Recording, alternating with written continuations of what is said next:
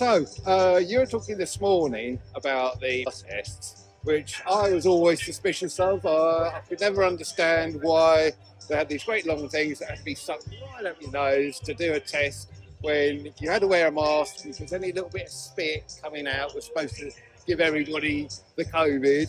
And so why couldn't they just get a little thing on the end of your tongue like that? Yes.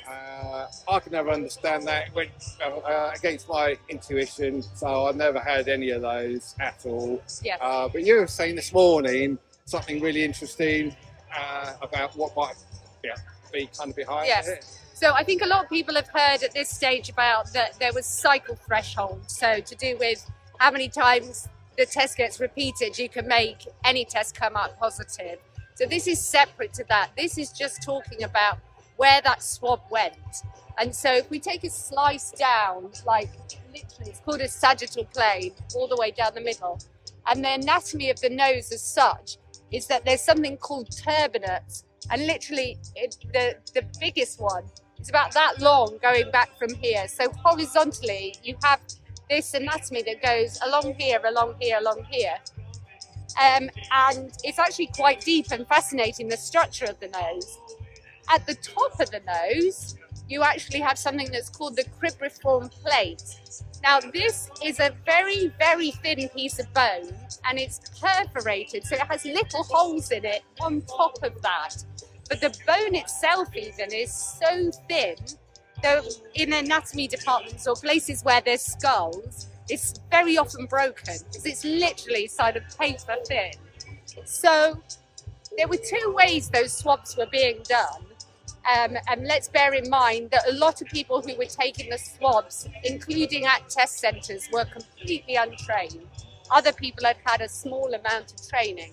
So if they were going according to the training, then they were doing it horizontally, which at that part of the anatomy, if you go far enough back there, you're actually getting very close to the most magnetic part of the brain. If they were going up more vertically, which is what most of them were doing, then they're getting up to this cribriform plate, which is where you are crossing the blood-brain barrier. Because that's actually where the nerves come down that are to do with the sense of smell. So all those holes are meant for the penetration of the nerves that lead directly back into the brain. So there is no medical reason whatsoever why you would ever need to shove a swab up there or there. Either of those, the only thing behind that could be harm. You can't just there's no special kind of secretion thing right up there where it's like, oh yes, that's where the great mucus production from the top of the brain comes down. No, that's where you've got direct contact between the outside world and your brain.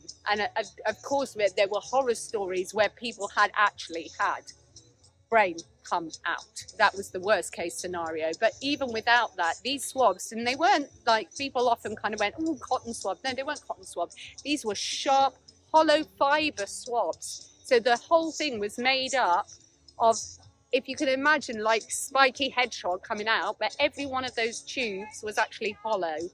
And looking under a microscope, even just at a basic magnification, you could see they were hollow and you could see that they were blunt-ended and stuff was coming out of some of them, which we think was probably hydrogel. So, yes, so nothing good to be said about them. Yeah, so the motive behind them, what would you say the motive was? I cannot, having also, as well as doing anatomy, I have also done ear, nose and throat. Surgery is a job, and I cannot see any justification other than harm. Right.